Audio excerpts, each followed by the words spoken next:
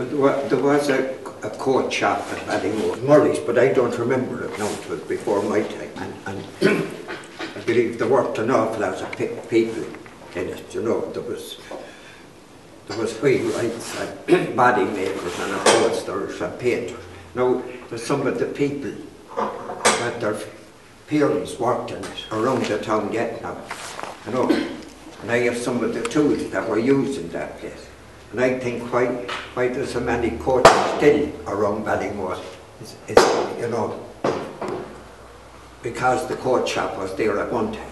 One man done the wheels and the bodybuilder done the body, and everyone had their own job.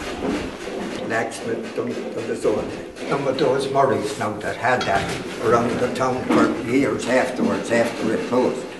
And there was one of them, he was a coach painter now. He always painted the shop fronts, and he was a great sign writer. He was done there, you know, the signs of the show. And there's people that came to that workshop working, and all the people are here in the town since, like, you know, people belonged there, because a lot of people came from the north that time, at that kind of coach work. Holsters and coach builders mostly came from either England or the north of Ireland.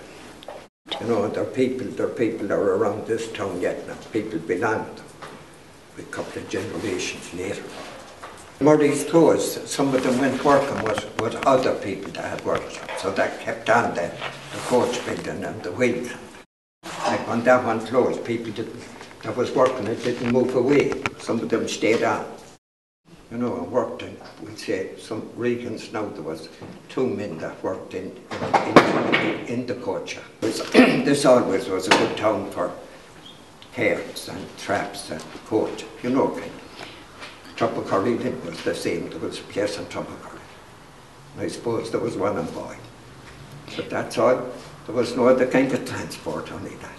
In Ballymote, when the people had come into Mass, and up at the top of the rock there now, you'd often see between sidecars and traps. You'd see about 20 of them. That thing, nearly every public house had a stable, and they stabled their horses. You know, why Mass was. Well, that was it now. Ballymote, or no bakery or nothing. The only workshop in it, no. But during the war there was no houses building, and that's, he had the workshop. And even when the houses were rebuilt, all the windows and doors and everything were also made in the workshop. And furniture, everything. I often made a settlement myself, dresser. Kind of, you done everything. You had to do it. Everything comes in a pack now.